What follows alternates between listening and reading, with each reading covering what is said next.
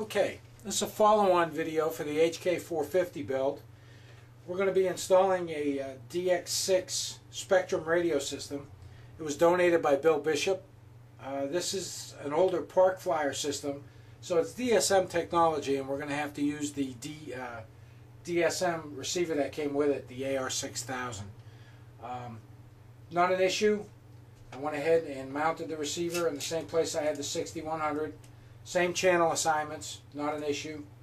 Safety precautions, I disconnected 2 of my motor wires so I don't have to worry about the aircraft spinning up while it's in there in the shop. So what we're going to do is set up the radio. First off, we'll turn the radio on, or what we'll do is we'll put it in system mode. You hold up both toggles, turn the radio on. And the first menu that comes up is your helicopter, your aircraft set. It can either be aircraft or helicopter. And we've got it set to helicopter. We're going to scroll. There's a reset. If you push both of these up, it will reset all of your settings. Up again. Switch assignments. This switch assignment is for your dual rates. There's 3 different positions you can have for your dual rates. I have put both elevator and aileron dual rates on the aileron dual rate switch, which is on this side. That's only because I want to use the elevator dual rate for my gyro remote gain.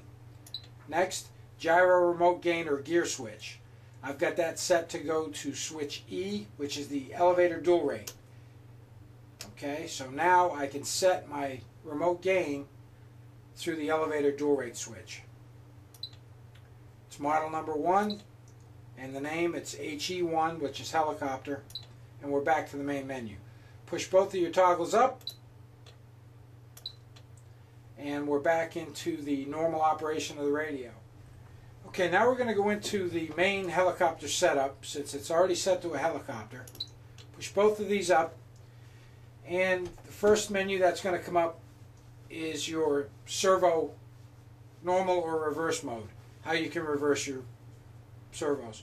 Right now the gear servo is in normal mode, pitch is in normal mode, throttle's in normal mode, aileron's reversed, elevator's reversed, rudder is normal. So what we're going to do is we're going to check some of this stuff. Rudder right now is backwards. So we're going to go to the rudder, and when you give it left stick, it should go all the way out to the tail rudder hub, which it's going the opposite way. Reverse it, and we're all set. Okay, up elevator and the swash plate switching backwards, which is wrong. Ailerons, you give it right, it goes right. You give it left, it goes left. That's correct. And pitch. Right now the pitch is actually backwards. That's not something that is fixed with your servo reversing. We'll talk about that when we get to the CCPM menu. Okay, we've got our servos all operating in the right directions. Next, dual rates. Aileron and elevator, they're both set to 100%. And remember, we put the dual rates on the aileron dual rate switch together. Next is going to be our exponential. We've got 8% set for elevator and aileron. That just makes it a little bit softer at mid-stick. A little bit easier to control. Next menu. Next menu is your sub-trims. Sub-trims are all set to 0 for all channels. We'll go to our next menu. Alright, this is the gear. These are your travel adjustments. Now the gear was actually set at minus 50 and 100 and plus 1. Yeah, it was originally set minus 100 and plus 100. We're using this for our gain. So in heading hole mode, switch up, I've got it set to plus 50. Switch down normal mode, I got it set to minus 50. And all of our other travel adjustments, pitch 100%, minus 100%. Okay, we're going to move to the next item, which is our throttle hold. It's set for minus 5% on the throttle. When you hit your throttle hold switch, this will shut your throttle off and allow you to practice either auto rotations. It's also good to hit this switch if a crash is imminent. It might save some damage. and possibly keep you from stripping out the main gears. Okay, next item, pitch curves. This is pitch, low, normal is the very first one. It's set at 0. So, low stick, it's set at 0%, half stick at 50%, and high stick at 100%. Go to next. This is your stunt mode, your left top switch. And right now it's set on high at 100, low at 0, and mid stick at 50%. Next item, this is going to be your hold setting. You also have a pitch curve for your hold setting, and it's set exactly the same, 0, 50, and 100. Go to our next. This is your throttle curve. Throttle low setting, 0% in normal, TLN. Half stick is 50%, and high stick is 100%. The N is flashing, it's in normal mode.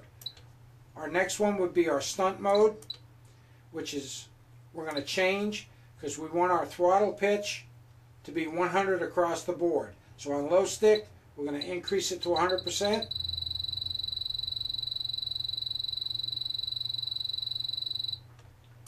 At mid stick, we're going to increase it to 100%.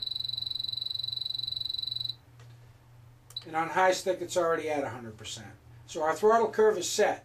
Normal mode, 0, 50, 100. Stunt mode, 100 across the board. Next item, revo mixing.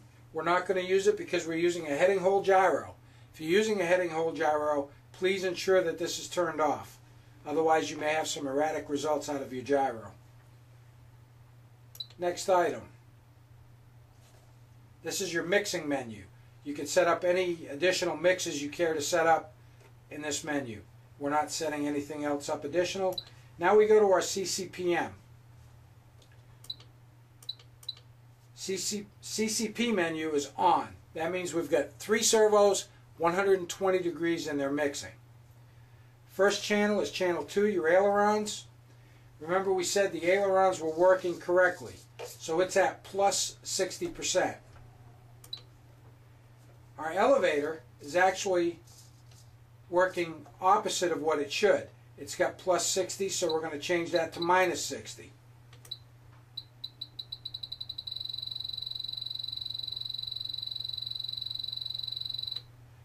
And I just use the 60 as a base setting. So now when you pull your stick back, the swash plate tilts backwards. Push it forward, it pushes forward. And we still have one more, our pitch, which right now is backwards. So what we're going to do is we're going to change that number to a positive or a negative number. And I'm going to run that up probably as high as minus 70 just to get the full pitch range. Now when you go up with the stick, the swash plate raises, you go down, and it goes down. So negative pitch there, positive pitch here. Half stick, it should be right at about 0 degrees pitch. Remember, at half stick, also, all of your servo arms, all of the arms on all of your controls should be 90 degrees. Everything should be nice and straight. We're going to move out of this menu. And we're back to where we started from. Basically, at this point, your radio is set up. Everything's working in the correct directions. You've got positive and negative pitch. Everything should fly well, configured just like this radio is right now. To come out of the configuration mode, press both toggles up. You'll get your voltage reading. It's in heli mode, and you're all set to go flying. So what we'll do is we'll go out and run up a quick test flight and see how the radio works.